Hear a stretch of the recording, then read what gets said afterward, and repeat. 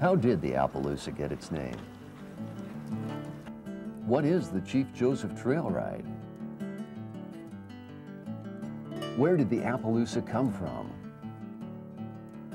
The Appaloosa Museum and Heritage Center provides answers to all these questions and more. The museum was established in Moscow, Idaho in 1974 as an annex of the Appaloosa Horse Club headquarters. It was the first museum established by a light horse breed organization. Here you will find artwork, artifacts, and Western tack, all carefully displayed to enthrall and inform you about this magnificent horse's history. The museum also tells the story of the Appaloosa Horse Club and its programs and events from its founding in 1938 to the present. There's even an Appaloosa Hall of Fame featuring horses and people who have significantly influenced the Appaloosa breed. Each year, 4,000 to 5,000 people visit the museum. Many of them are children. The curator coordinates with teachers to provide entertaining and educational tours for their classes. Can you walk? Yeah, you can. Do you think you can run with those on? No. So they kind of restrain you, don't they? They do. Often, tour groups visiting the Northwest include the museum in their itinerary, introducing the breed to many people who would otherwise be unaware of it. These tours are frequently led by longtime Appaloosa promoter George Hatley. Sometimes use a saddle like this. Many parents also bring their children to visit during the holiday open house in December, when Santa arrives on an Appaloosa. Even Santa doesn't get as much attention as a spotted horse on this day.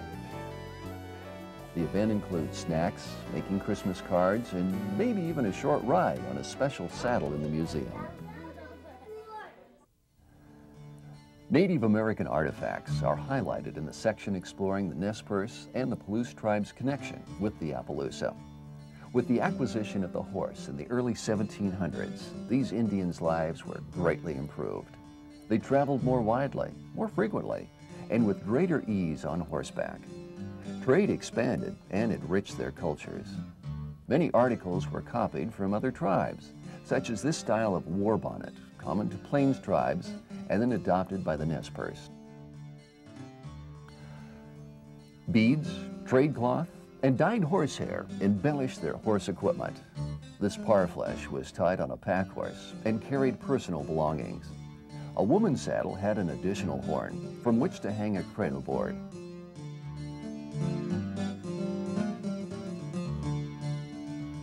The horses thrived in this grassy landscape, and soon the Indians had so many horses, they'd become the main item of trade.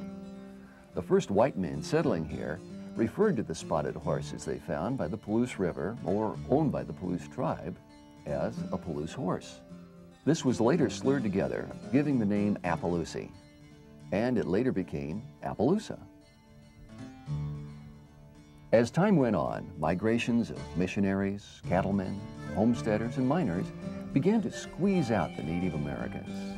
The Treaty of 1863 took land of several Nez Perce and Palouse bands, and this led indirectly to the Nez Perce War of 1877. Chief Joseph and others tried to lead their people to escape to Canada. This map shows the routes taken by the Nez Perce and the pursuing U.S. armies. The Nez Perce practiced selective horse breeding, and the toughness and endurance of their horses, including Appaloosas, helped them outpace the U.S. soldiers.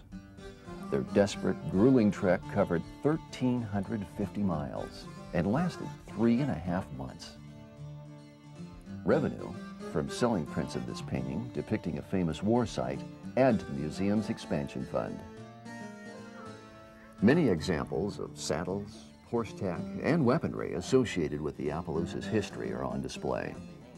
Most of the soldiers pursuing the Nez Perce used a McClellan saddle, a cavalry saber, and an 1873 45-70 Springfield carbine.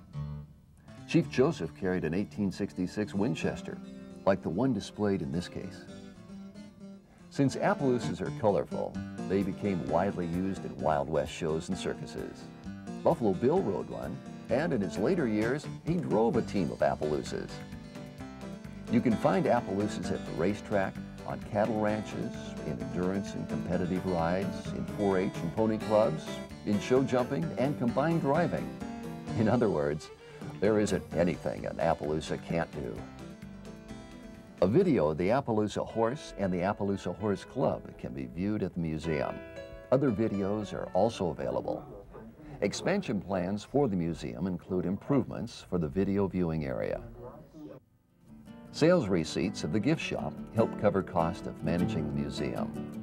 Here you'll find a wide variety of items featuring Appaloosas, including postcards, stationery, jewelry, coffee cups, bumper stickers, posters, and art. A variety of books are also available, including children's books. Some museum activities take place outside the museum. A small area behind the building provides a pasture for real live Appaloosas in the summer and early fall months. Fundraising for the expansion sometimes includes auctions or drawings for donated Appaloosas. When the museum was originally constructed in 1974, only display space was taken into consideration. No provisions were made for storage space, workspace, library space, a gift shop, or restrooms. The blueprints for expansion address these shortfalls. This is the existing museum space. The yellow areas designate the planned expansion. The museum's development is ongoing and important for the preservation and promotion of the Appaloosa breed. Much of the work for the expansion has already been done.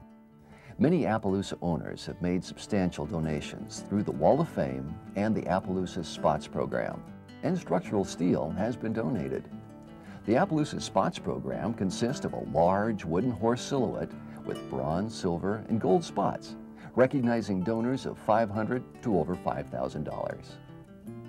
Won't you help preserve the colorful heritage of the Appaloosa?